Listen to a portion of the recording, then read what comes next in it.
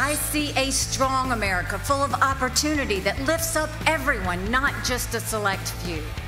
I see a proud America, confident in who we are and what we stand for.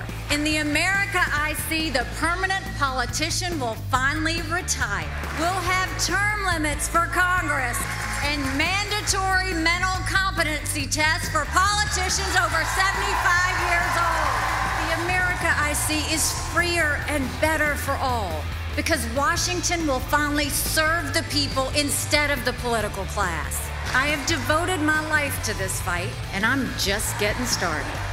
For a strong America, for a proud America, I am running for President of the United States of America.